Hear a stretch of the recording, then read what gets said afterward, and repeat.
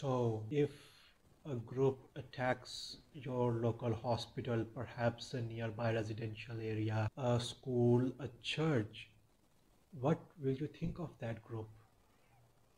Think about it for a second. Well, I have been reading some news articles lately, and I found this curious phenomena that most of IDF's targets have been hospitals, refugee camps, residential areas, and schools, not to mention mosques and churches. The IDF had laid siege to Al Amal Hospital in Khan Yunis. They laid siege to that hospital for days until they finally broke in and they locked the civilians in with themselves.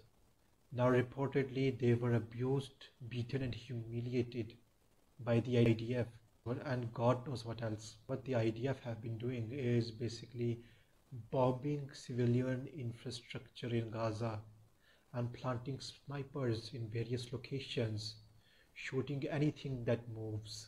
And we are seeing their activity on social media posted by the Palestinian victims as well as the IDF soldiers, jesting and dancing, having a good time in Gaza. Just recently, they shot a nurse in Nasser Hospital during an operation. They sniped him through his shoulder, right through here, and he collapsed. They shot another man who was on the roof of that hospital, barely surviving. Outside that very hospital, the snipers, IDF snipers, have been shooting anything that moves, and they have already killed about 25 civilians in that region. Now that they're finishing up in Khan Yunis, Israel has declared their next destination to be Rafah. Already they have bombed near the refugee camps in Rafah, which has been labeled by the UN as the largest refugee camp in the world.